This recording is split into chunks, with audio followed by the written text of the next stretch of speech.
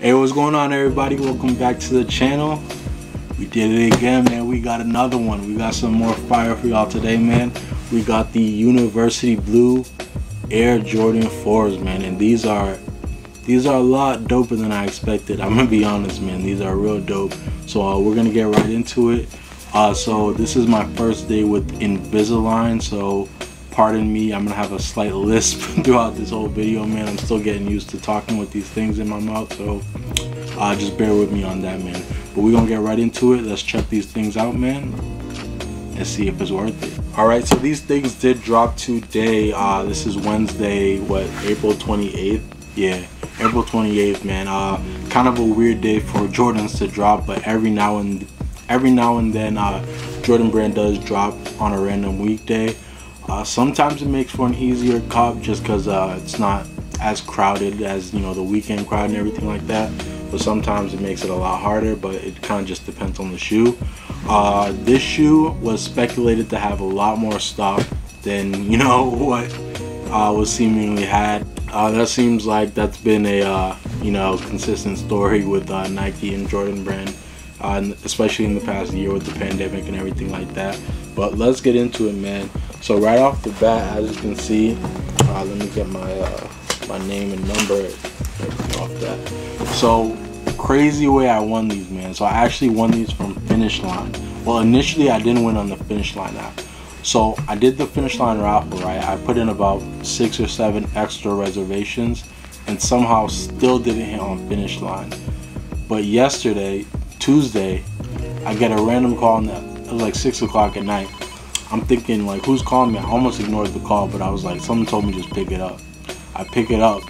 She's like, hey, it's blah blah blah from Finish Line. We ended up getting some extra pairs. We got the size 9 that you put in the raffle for. Do you still want it?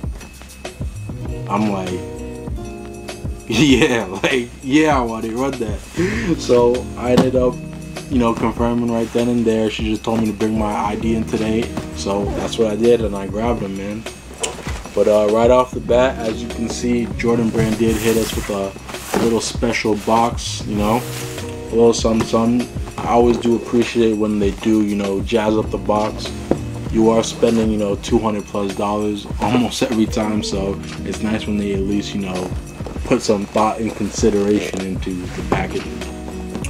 But as you can see, man, we got a glossy top.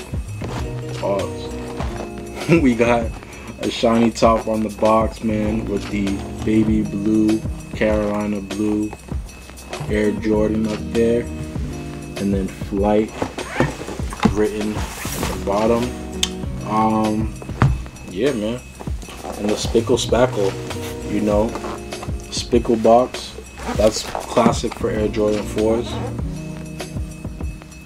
Getting right into it, we got the Carolina blue under here. I don't see the red lot tag. Doesn't look like this pair has it. These are some pressure.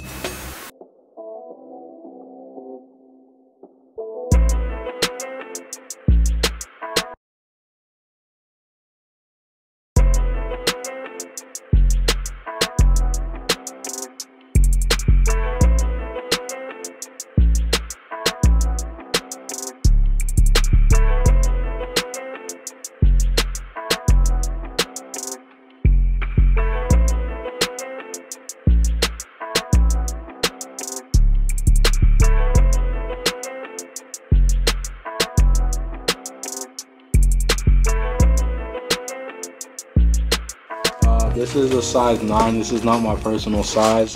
I didn't go for my personal size. I wasn't thinking that I needed a personal pair of these. I mean, I'm gonna be debating. You know, see if I need a personal pair of these. These are a lot cleaner than I had thought, man. The pictures definitely don't do these justice. This is a complete different vibe in hand than what I thought it was gonna be. But it just reads University Blue Black Air Jordan 4 Retro, USD $200, nothing crazy, standard. But let me put them out, man.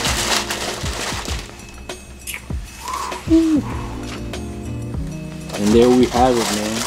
the University Blue Air Jordan 4s in all their shining glory.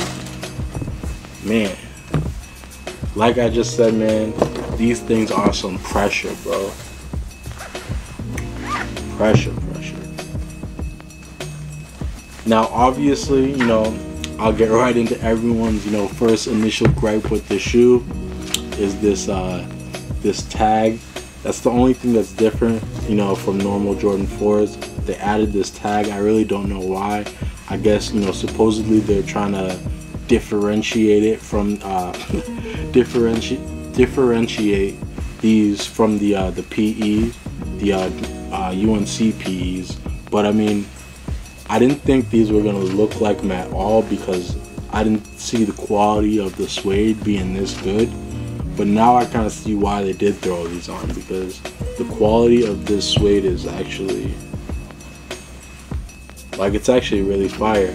It's not super low. It has a slight shag to it, which actually, you know, kind of enhances the look of the quality at least. I don't know if it is actually better quality, but it looks like it's a more premium suede, which obviously adds to the aesthetic of the shoe.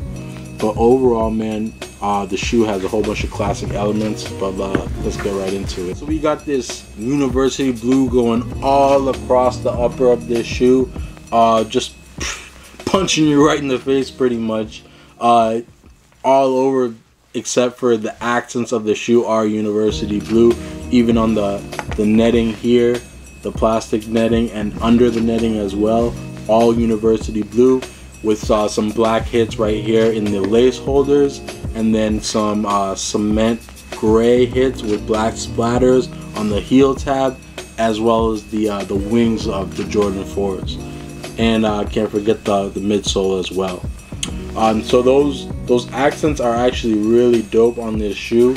They pop out pretty nicely, and they're nice neutral colors, so allowing you to kind of stick with the University Blue being the main colorway of this shoe. I know the Travis Scott 4s, they have heavy accents of red, which, you know, kind of take away from the University Blue aspect, which makes it a whole, you know, different shoe when you look at it. I'll put a picture up here kind of demonstrating the point I'm trying to make, but they definitely favor each other in terms of colorway, obviously, because the main color of them both same color blue. Shades might be a tad bit different, but overall you're getting a similar aesthetic at the fraction of the cost. Those are hitting for $1,000 plus right now at the moment.